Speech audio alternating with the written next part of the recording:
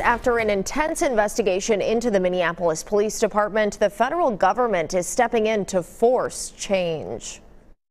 Such conduct is deeply disturbing, and it erodes the community's trust in law enforcement.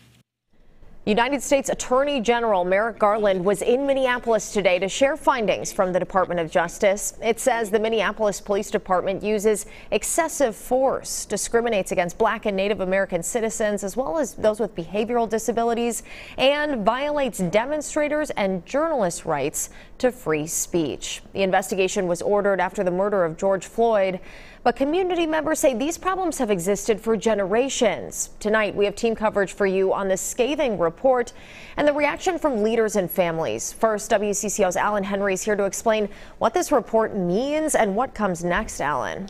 Yeah, the report lays out 28 recommended changes for the city and police department. Now the city and MPD will negotiate a consent decree focused on accountability and improving use of force policies. The consent decree will provide a pathway to lasting change in Minneapolis. But how easy or long that pathway is remains to be seen.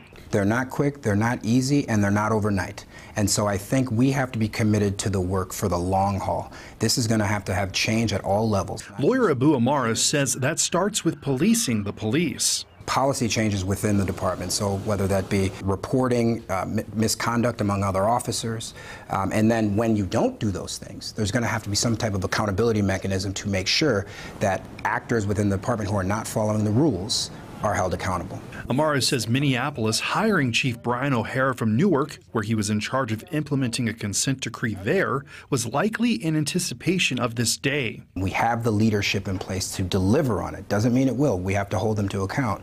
But I think because he has the knowledge and expertise, it puts us a bit ahead of where any other city would be. Cities like Seattle, which next month will hit its 11th year under a consent decree. And a lot of people were expecting the Department of Justice to come in, and we were expecting killings to go down. We were expecting culture to change. Joel Merkel is an assistant attorney general for the state of Washington and a member of Seattle's Community Police Commission. He says collaboration will be key in the months and years ahead. You can change the policies with respect to policing, but it's difficult to really have a lot of meaningful change unless you have transparent accountability provisions.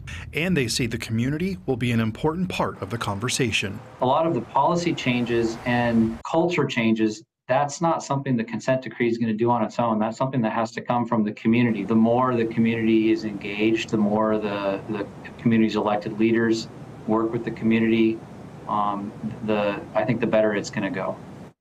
Now, in the months ahead, city leaders will work with the Department of Justice to iron out the details of that consent decree, including how it will coexist with a separate consent decree between the city and the state. An important part of that will be working with the police union through collective bargaining, making sure all parties are on board with the reforms. Interesting, yeah, to hear the role of community in all of this. Thank you, Alan.